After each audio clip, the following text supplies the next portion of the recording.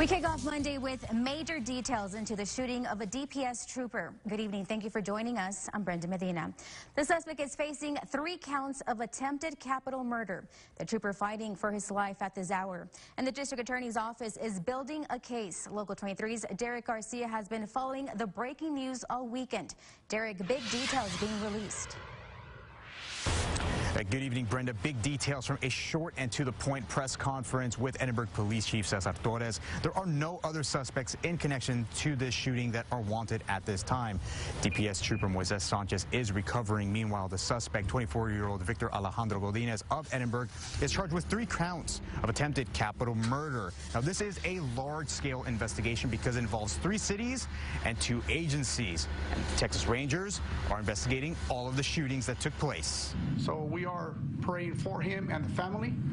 As of Monday, DPS Trooper Moises Sanchez remains hospitalized after being shot Saturday night, allegedly by this man, 24-year-old Victor Alejandro Godinez. The shooting happened while Sanchez was responding to a crash in McAllen on 10th Street and Freddy Gonzalez. Subject wearing a black hoodie, seen running. What followed was a manhunt spreading across the UT-RGV campus, while first responders like Gilbert Leal of Hidalgo EMS worked to save the trooper's life. We're one team.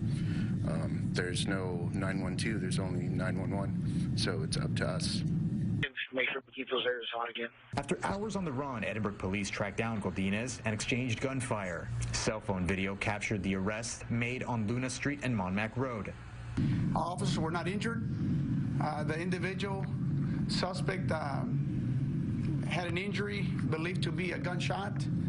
It is unsure at this time if it came directly from the initial shooting from the state trooper or the second shooting with Edinburgh Police Department. Edinburgh Police did recover Godinez's alleged firearm, a .357 revolver, and also confirming body cam and dash cam recorders were rolling. Tonight, he's in a Hidalgo County jail on a $1 million bond and 3 charges of attempted capital murder. Meanwhile, Trooper Sanchez is in stable but critical condition.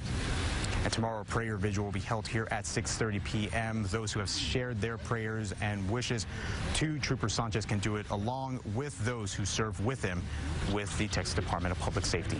Brenda? All right, Derek, thank you.